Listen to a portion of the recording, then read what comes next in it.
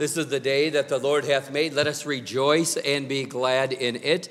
A warm welcome to each and every one of you, especially an extra warm welcome to all of our mothers that are here today, and also to the man-wearing family on the baptism of Blair.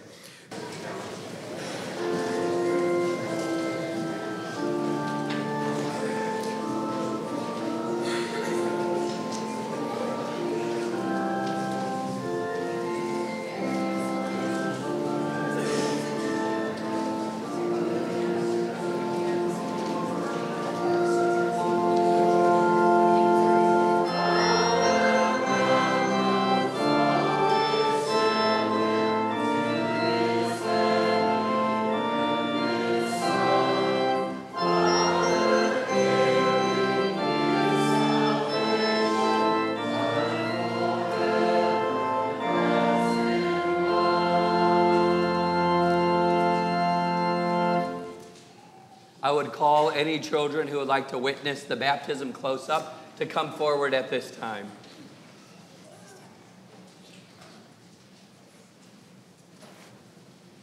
Please rise.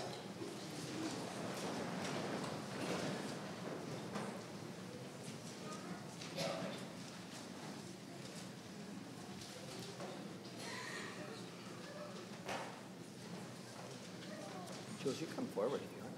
You guys can come closer.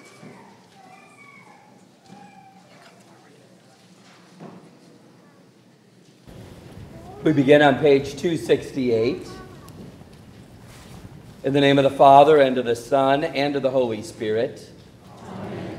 Dearly beloved, Christ our Lord says in the last chapter of Matthew, "All authority in heaven and on earth has been given to me.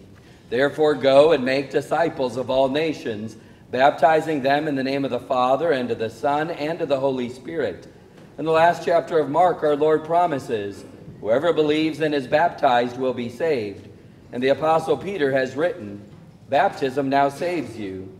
The Word of God also teaches that we are all conceived and born sinful and under the power of the devil until Christ claims us as his own. We would be lost forever unless delivered from sin, death, and everlasting condemnation. But the Father of all mercy and grace has sent his Son, Jesus Christ, who atoned for the sin of the whole world, that whoever believes in him should not perish, but have eternal life. How are you named? Blair and Manway. Blair, receive the sign of the Holy Cross, both upon your forehead and upon your heart, to mark you as one redeemed by Christ the crucified. From ancient times, the Church has preserved the custom of appointing sponsors for baptismal candidates and catechumens. In the Evangelical Lutheran Church, sponsors are to confess the faith expressed in the Apostles' Creed and taught in the small catechism. They are, whenever possible, to witness the baptism of those they sponsor. They are to pray for them, support them in their ongoing instruction and nurture in the Christian faith, and encourage them toward the faithful reception of the Lord's Supper. They are at all times to be examples to them of the holy life of faith in Christ and love for the neighbor. Is it your intention to serve Blair as sponsors in the Christian faith? Yes, with the help of God. God enable you both to will and to do this faithful and loving work, and with his grace fulfill what we are unable to do. Amen. Hear the Holy Gospel according to St. Mark. They brought young children to Jesus that he might touch them, but the disciples rebuked those who brought them. But when Jesus saw it, he was greatly displeased and said to them, "Let the little children come to me, and do not forbid them, for of such is the kingdom of God. Assuredly I say to you, whoever does not receive the kingdom of God as a little child will by no means enter it." And he took them up in his arms, put his hands on them, and blessed them. This is the word of the Lord. Thanks be to God. Lord, remember us in your kingdom and teach us to pray. Our Father, who art in heaven, hallowed be thy name. Thy kingdom come, thy will be done, on earth as it is in heaven.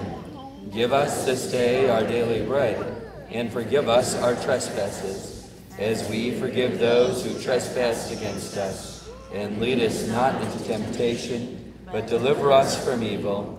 For thine is the kingdom, and the power, and the glory, forever and ever. Amen. The Lord preserve your coming in and your going out from this time forth and even forevermore. Amen. Please be seated. Blair, do you desire to be baptized? Yes.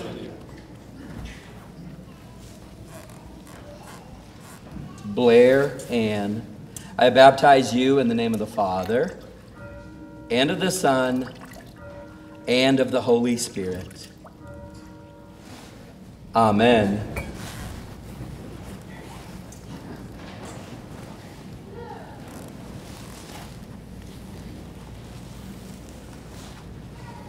The Almighty God and Father of our Lord Jesus Christ has given you new birth of water and the Spirit, and has forgiven you all your sins, strengthen you with his grace to life everlasting. Amen. Receive this burning light to show that you have received Christ, who is the light of the world. Live always in the light of Christ and be ever watchful for his coming, that you may meet him with joy and enter with him into the marriage feast of the Lamb in his kingdom, which shall have no end. In holy baptism, God the Father has made you a member of his Son, our Lord Jesus Christ, and an heir with us of all the treasures of heaven, in the one holy Christian and apostolic church. We receive you in Jesus' name as our sister in Christ, that together we may hear his word, receive his gifts, and proclaim the praises of him who called us out of darkness into his marvelous light. Amen. We welcome you in the name of the Lord. Peace be with you. Amen.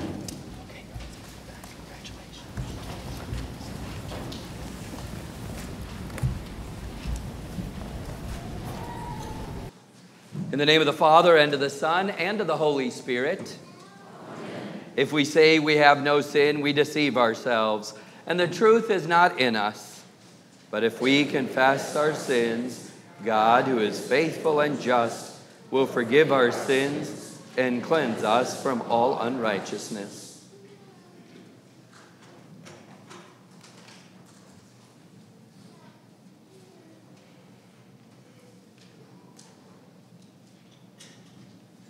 Let us then confess our sins to God our Father. Most merciful God, we confess that we are by nature sinful and unclean. We have sinned against you in thought, word, and deed, by what we have done and by what we have left undone. We have not loved you with our whole heart. We have not loved our neighbors as ourselves. We justly deserve your present and eternal punishment. For the sake of your Son, Jesus Christ, have mercy on us. Forgive us, renew us, and lead us, so that we may delight in your will and walk in your ways, to the glory of your holy name. Amen. Almighty God, in his mercy, has given his Son to die for you, and for his sake forgives you all your sins.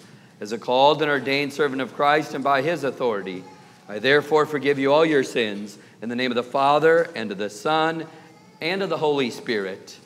Amen. The Lord be with you. Let us pray together.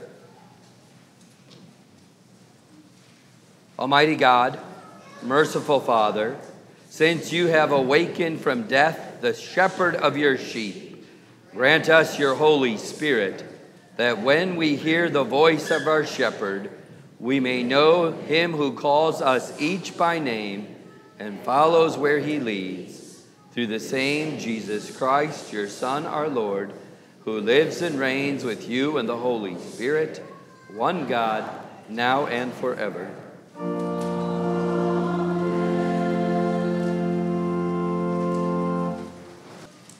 The first reading for the fourth Sunday of Easter is from Acts, the 20th chapter. Now from Miletus, Paul sent to Ephesus and called the elders of the church to come to him.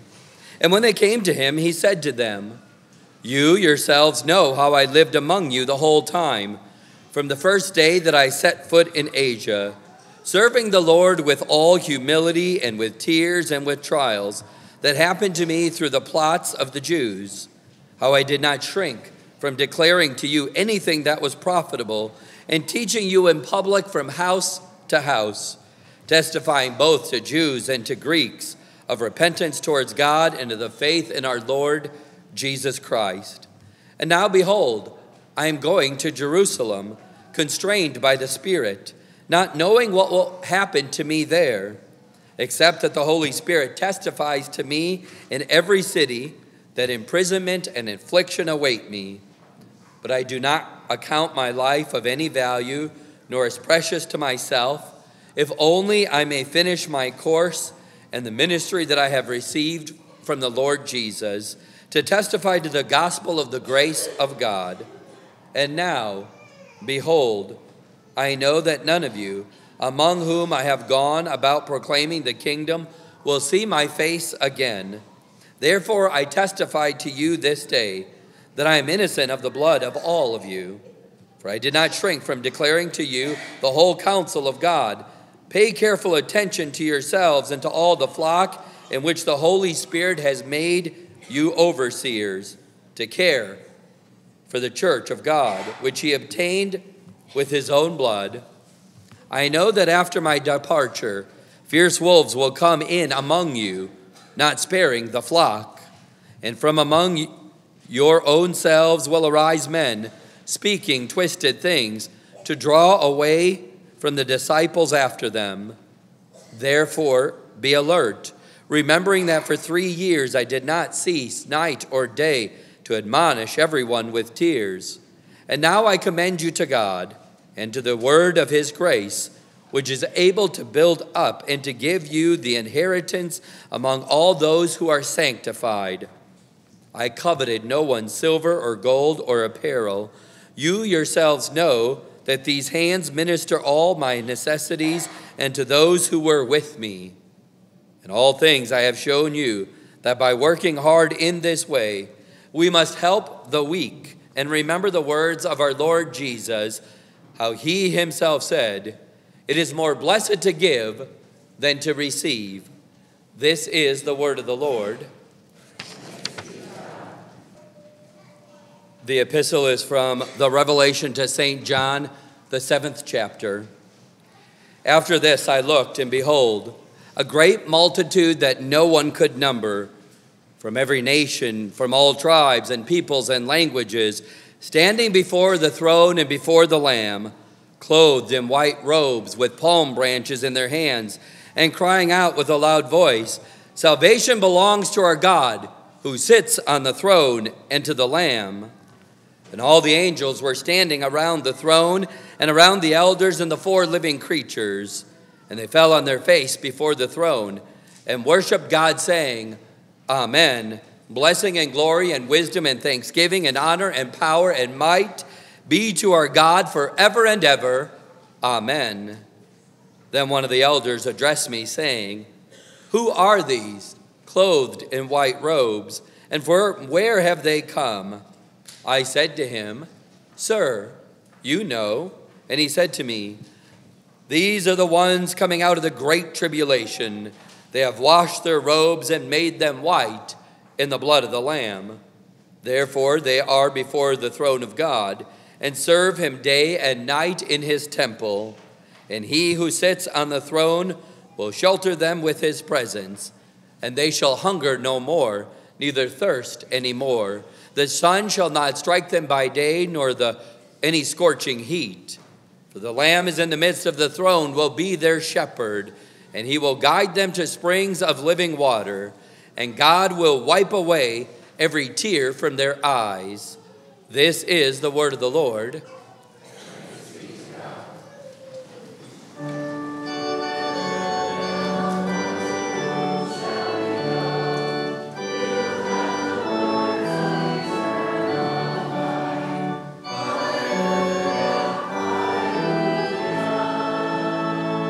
The Holy Gospel according to St. John, the 10th chapter.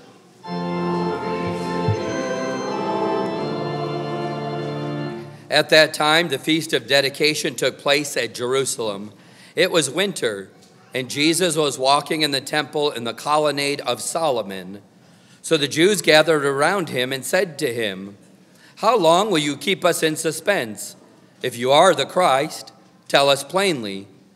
Jesus answered them, "I told you, and you do not believe. The works that I do in my Father's name bear witness about me. But you do not believe because you are not part of my flock. My sheep hear my voice, and I know them, and they follow me. I give them eternal life, and they will never perish, and no one will snatch them out of my hand. My Father, who has given them to me, is greater than all, and no one is able to snatch them out of the Father's hand. I and the Father are one." This is the gospel of the Lord.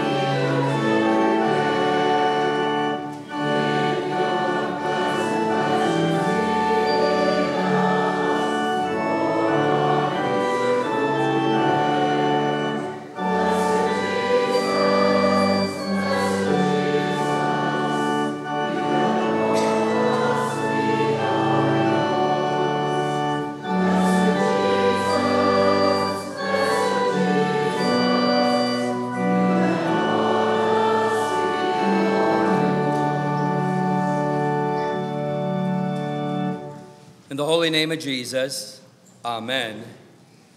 Today is the fourth Sunday of Easter, or as most of us know it, Mother's Day. I recently read a study that said a mother's voice is far more important than we ever realized. Let me read you the background. Conventional residential tone smoke alarms failed to awake the majority of children during slow wave sleep. With the objective of identifying a more effective smoke alarm for children, a study was done using their mother's voice as the smoke alarm compared with a conventional residential tone smoke alarm, both presented at 100 decibels. Each child's mother's voice was recorded in the alarm. It said the child's name, wake up, get out of bed, and leave the room. And then they compared that to the effectiveness of a standard tone smoke alarm you typically have in your home. The results were stunning. 96% of the children awakened to their mother's voice alarm, compared with only 58% to the tone alarm. 83% of the children in the mother's voice alarm group completed the escape procedure completely and without fail within 5 minutes of the alarm going off, with only 38% in the tone alarm group doing the same. The median time it took to awaken was 20 seconds in the voice alarm group, compared with 3 minutes in the tone alarm group. I guess a mother's voice matters. Jesus says, "My sheep hear my voice, I know them, they follow me, and I give them eternal life. They shall never perish, and no one will snatch them out of my hand." During the past few weeks, our ears have heard news of bombings in Sri Lanka, shootings on school campuses, tariffs in China, and the U.S. sending ships in the Middle East. I have to ask, in light of today's scriptures, do we, in the midst of the breaking news and noises of the world around us, clearly hear our shepherd's voice? You and I know the voices of the world all too well. Do whatever it takes to succeed. Always look out for number one. You can be anything you want to be. Just believe in yourself. Do whatever makes you happy. You're not hurting anyone but yourself. That drug, that sin, that pain will take away that pill will take away the pain. It's okay to look as long as you don't touch. Life's voices often accuse us of being out of control and then lure us with the promises of being able to take control if we just have this product or that. The problem is that the noise of these worldly voices can keep us from hearing Jesus' true voice in our lives. God's voice tells us that we belong to something bigger than we are, something stronger than any of the troubles that we face, someone who will love us all the way through life and through death. Jesus' voice reminds us that you and I belong. My sheep hear my voice. The shepherd knows his sheep. He knows that you and I will do some stupid things. He knows that you and I are weak, but the shepherd also knows our value and has decided that you and I are worth everything, even his own life. We hear the voices and noises of the world with terrifying clarity, but deeper still is the voice of Jesus for each and every one of us. The voice of the shepherd tells us we belong to him. The voice of the shepherd reminds us that we are held forever in the everlasting arms of Jesus and that he knows us by name. Listen for, get to know and hear the voice of the shepherd. Let it connect to you during your days and let it comfort you during the dark nights. To hear the voice of the shepherd is to do God's will. It's to follow the 10 Commandments. It's to love your neighbor more than yourselves and to forgive even when you've been hurt badly. Today, thanks be to God, we are blessed to celebrate another baptism, another child that has heard the voice of Jesus calling them to be his very own. Blair, I know you can hear me. I want you to continue to listen to the voice of your mom, not just because she's your mom, but because your mom's voice is the voice of Jesus, who points you to your heavenly Father, who sent his only begotten Son, Jesus, to be your good shepherd, and gives you the gift of the Holy Spirit to strengthen the sound of his voice now and forever.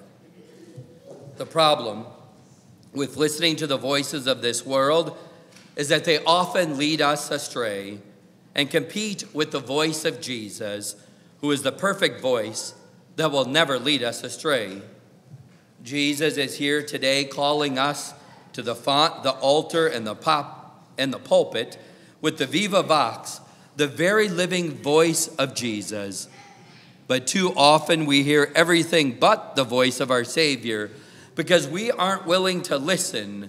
We don't always want to hear what Jesus has to say, so we tune it out. Instead, listen to the things we want to hear. Here's a story that highlights that so very well. 2 men were walking down a crowded street in New York City. One of them all of a sudden remarked, "Listen to the lovely sound of that cricket." But the other man could not hear. He asked his friends how he could hear the sound of the cricket amid the roar of the traffic and the sound of the people. The first man was a zoologist. He had trained himself to hear the sounds of nature. He didn't explain to his friend in words how he could hear the cricket, but instead he reached into his pocket, pulled out a $50, dropped it on the sidewalk, and watched intently as dozens of people began to look for the coin as they heard it clanking around the sound of the traffic and sounds of the city. He turned to his friend and said, "We hear what we listen for." Here's your one takeaway. We live in a world that has so many voices, but we are called to listen only to the voice of the Good Shepherd. Without having a shepherd, the sheep have no sense of direction. The voice of strangers quickly lead them away. But Jesus is the Good Shepherd, the one who always promises to keep us under his care. He knows us, and he knows our voice, and he listens, and we listen to him. Thanks be to God that no matter what we do, we always have the voice of Jesus who calls us home when we've gone astray. My sheep hear my voice, I know them.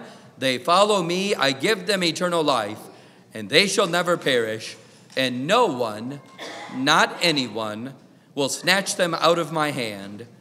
In the holy name of Jesus, amen.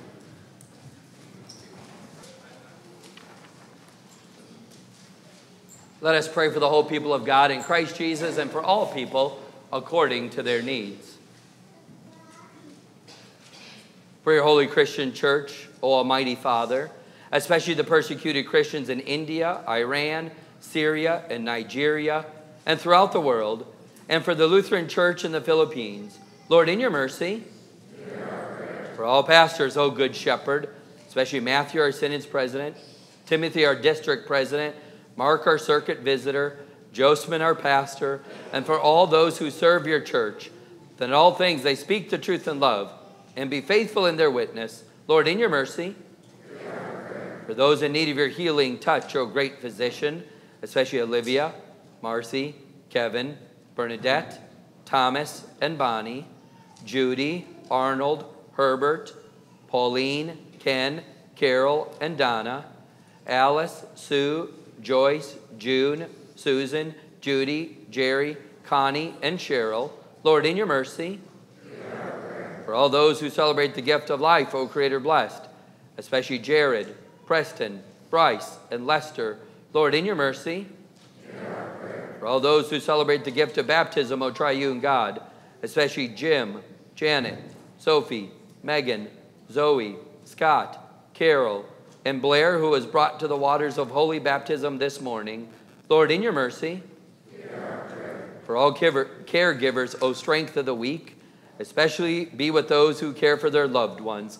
Help them not to grow tired and weary, but to find their strength in you. Lord, in your mercy, for all mothers, O giver of all good gifts, especially for all our mothers here today, and for those who struggle in their relationship with their moms, and those who miss their moms, or those who wish they could be moms, continue to give them good and gracious work here on earth.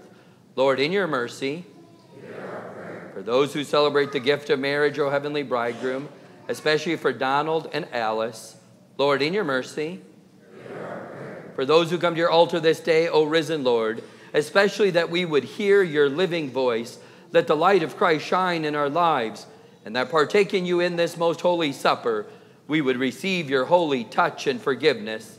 Lord, in your mercy, into your hands we commend all for whom we pray, trusting in your mercy for the sake of your Son, Jesus Christ our Lord.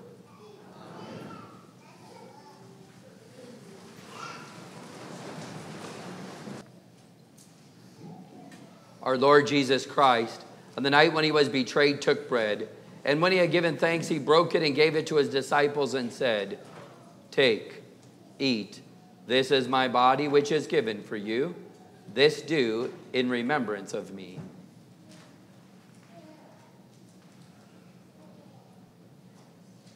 Same way also he took the cup after supper, and when he had given thanks, he gave it to them, saying, "Drink of it, all of you. This cup is the New Testament in my blood, which is shed for you for the forgiveness of sins. This do as often as you drink it in remembrance of me."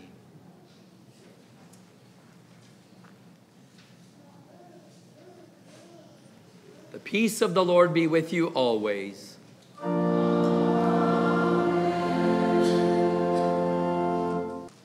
The Lord bless you and keep you. The Lord make his face shine on you and be gracious to you. The Lord look upon you with favor and give you peace.